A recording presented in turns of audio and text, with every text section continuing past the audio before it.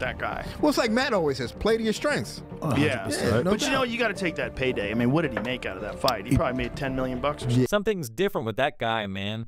Matt always says to play to your strengths, but you have to take that paycheck. I mean, how much money did he get from that fight? He probably made $10 million or more. Paul is a very intelligent man who gets guys who think he's bigger than him. The only time he faced another boxer, Tom Fury, he lost, but Tommy Fury had a good fight. Overall, how did you see Jake and Mike fight? You know, you could tell something wasn't right with you because Tyson's leg was off, so he couldn't balance. Oh, that's crazy. I just spoke with his trainer, and he told me that exact thing.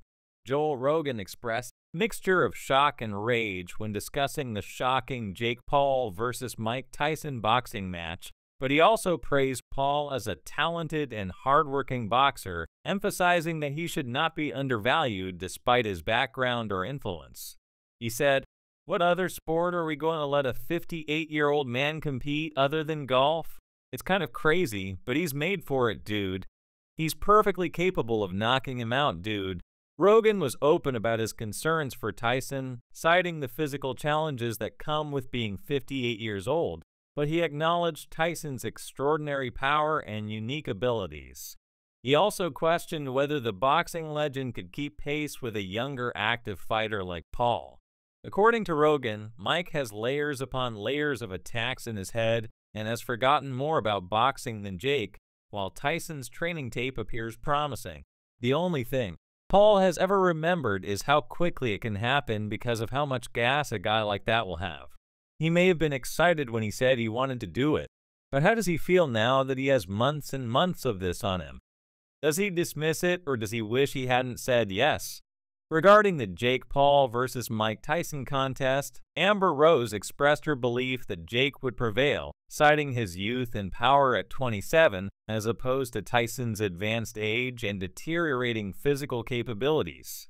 Rose's remarks emphasized the two fighters' generational differences and implied that age was a deciding factor in the fight's result. Amber, what do you think about the fight? I had a gut feeling that Trump would prevail. What prompted you to inquire? He is 27 years old and has been putting in a lot of work. I recently witnessed his development as a boxer, and I was the only one sharing, but I simply sensed it myself. Who would you like to see him fight next, in your opinion? I'm not sure, but I'll smash your ass if we ever see you. You don't really like that aspect of him. I have a 41-year-old mother. Yes, that was impolite, but gosh, that was really hilarious. Did you witness the girl fight I had with Amanda and Katie? Yeah, Eddie Hearn admitted he could only watch the first round of the fight. He found it difficult to see Mike Tyson in this condition, noting that the legendary boxer was not himself. Hearn stressed Tyson's iconic status in the sport and said the fight didn't honor his legacy. And that's not just like, did you enjoy watching most of that fight the back like it? It was hard to watch, but it was always going to be like that, but it doesn't have to be.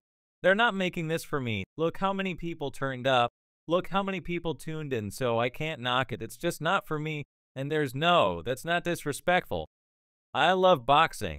I don't want to see Mike Tyson stuck in quicksand and he showed unbelievable heart, by the way. No one wants to see that into the 30 seconds that you saw. I mean, I know Jack was there. They got pillows on. They got 14 ounces gloves on. You know what I mean? He come out like in a raging ball. But after that, he was gas butt. Mike's a legend, and he showed a load of heart.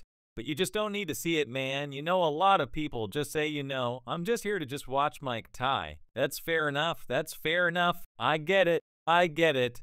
But maybe they haven't watched boxing for 35 years and love this. And I haven't even had a drink and love the sport more than anything, because that's what I do. So for me, I didn't want to see it. And when I did see it, I didn't want to see it even more, but I get the casual fan, wow, can he still do it as he still got it in him? Russell Morg said on Twitter that everyone soon realized they were looking at a box that was 58 years old. Another Twitter user, Jay Webb, posted, I believe I got the wrong link for Jake Paul versus Mike Tyson fight. This sarcastic comment reflects the disappointment many fans felt as Tyson's performance didn't match the expectations set by his training videos and legendary status. Tyson's tweet highlighted the fact that despite being a legend, he was far past his prime and couldn't deliver his best performance against Jake Paul.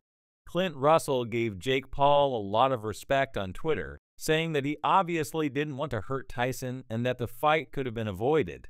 It's terrible, but it was really lovely to have Mike there one last time. One final build-up to Mike Tyson's bout, but what if Russell's tweet emphasized Paul's methodical approach in the ring, avoiding a knockout out of respect for Tyson's legacy? You know, I love to see Mike doing what he loves, it's his passion, but I think Jake looked a little soft tonight. He doesn't look like a real boxer, a pro who's been training for the last 10 years, so you know he needs to come see me one day. So, did you expect him to knock out Mike Tyson tonight? I did, but I thought, you know, Mike's a little bit older. You know, he had a problem. You know, they had to postpone the first fight because he had like a stroke on a plane or something like that. I'm happy he's walking out of that ring and he's healthy tonight, so I'm happy everything went well and you know it was a spectacle. The show You Want to Fight was a hit with all of the fans. Jake Paul, yes, exactly. He has said a lot about me in the past, and I would love to see him prove it. That's what I've been preparing for the past few years. FBI Covington commended the fight's safe conclusion, stating that it was obvious this wasn't the ideal. Mike Tyson was pleased that Tyson was unharmed and emerged from the ring in good health. Covington expressed relief that there were no significant injuries at the event. What did I think? Well, I love watching Mike do what he loves. It's his passion. However, I think Jake didn't look like a real boxer tonight. A pro boxer has been training for the past 10 years, so you know he needs to come see me one day. Did you expect him to knock out Mike Tyson tonight? I did. I thought, you know, Mike's a little bit older. You know he had a problem. You know they had to push back the first fight because you know he had like a stroke on a plane or something.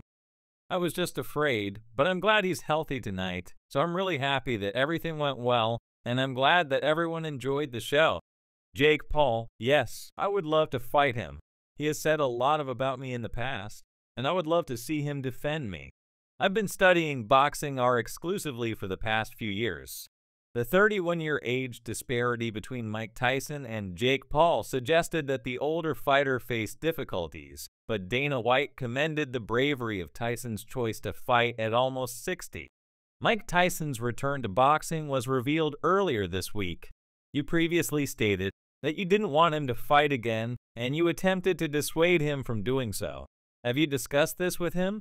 He gets upset when I do this, but Mike 60 guy, I don't know what do you guys think about it. Who gives a what I think? It's not my fight. I love Mike Tyson, you know, personally as friend, and he's one of my favorite athletes of all time. I don't know, let's see what he can go in there and put together training camp and come in. And you know, I don't like to see guys fighting at a 31 age difference during that fight. Just, you know, you guys know what I think of that stuff. That's it. Pierre Bryan harshly criticized the fight, stating it should never have been sanctioned. He described Tyson's appearance as concerning, pointing out physical changes due to age. The rounds looked pretty good. And then by the end of the fight, it was clear this was a 58-year-old man, and he looked like a 58-year-old man, and I have a lot of issues with this. I don't think this fight should have ever happened. I think it says a lot of bad things about the combat sports world and sets a really dangerous precedent going forward. We're going to talk about the whole fight clearance approval process, and then just physiologically, why he looked the way he did. There's a lot of just true anatomy and physiology changes that explain why Tyson looked so bad and play a role in why this type of thing should not happen. So how did T?